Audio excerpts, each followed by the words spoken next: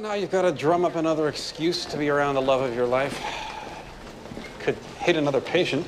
Yeah, don't like to repeat myself. People will say I'm formulaic. Well, that rules out letting the rat go so you can catch him again. I can't do that. Steve needs 2 weeks antibiotics and a smoke-free environment. Cigarettes aggravated his infection. The rat is actually sick? That thing could infect the entire hospital. Steve's infection is not contagious to humans. I'm an idiot. How do I miss mycoplasmosis? Was that the kid's father? Yeah.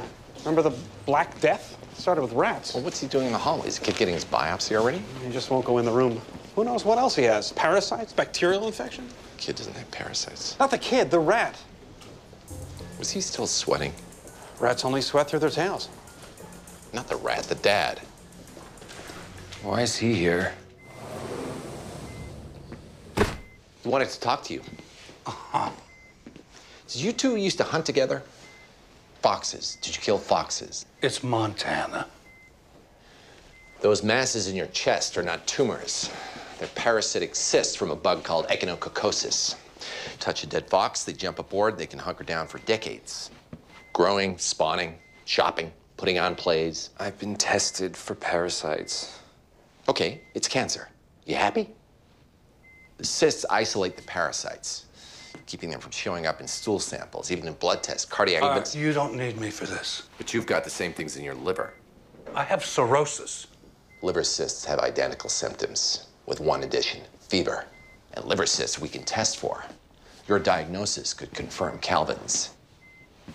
So, option A, we draw some blood. No, look, you're not touching me. You see, this is why I need you here. I want you to tell your son that you won't take a simple, painless blood test to save his life.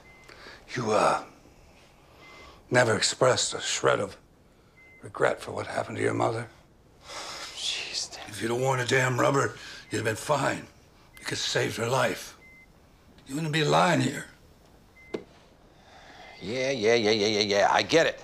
You're really mad at him for killing himself and for destroying everything you love. I don't have time for this. Are you going to apologize? I'm living my life the way I want. Are you going to give me some blood? Look, if he doesn't give a damn, then neither do I. Okay, option B. Why did your wife kill herself? Did she hate you? She was a diabetic. You know, you don't know a thing about my Susan. Either Susan wanted to die, or she was both fat and stupid. Used a Twinkie instead of a gun.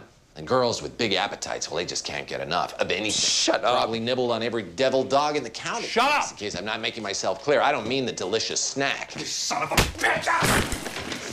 Come on! Thank you. That means I can do this. We're gonna need some epi in here, Stat. Are you out of your mind? You said you didn't care. Notice how you can't breathe? Now, either that's the cane, or I just ruptured one of those liver cysts we were chatting about, and you've gone into anaphylactic shock. Exactly the same way your son did when he accidentally tripped against my friend's car. And I'm just so excited to find out which.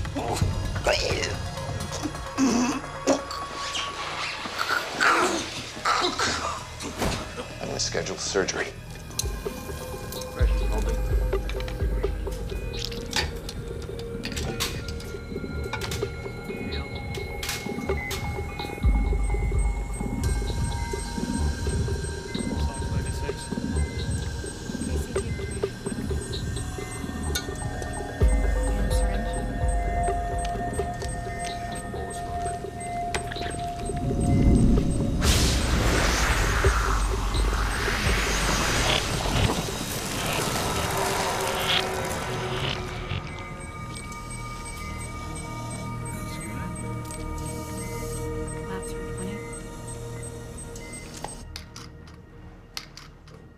Two successful surgeries, 2 lives saved.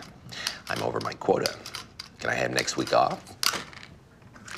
2 family members assaulted. It was self-defense. You baited him. You're right, I was asking for it. The low-cut blouse, the doomy pumps. You flooded his gut with a parasite. He could sue. Go see Stacy. Okay? That's it, okay? No name-calling, no squawking, no rending of garments? I like this T-shirt.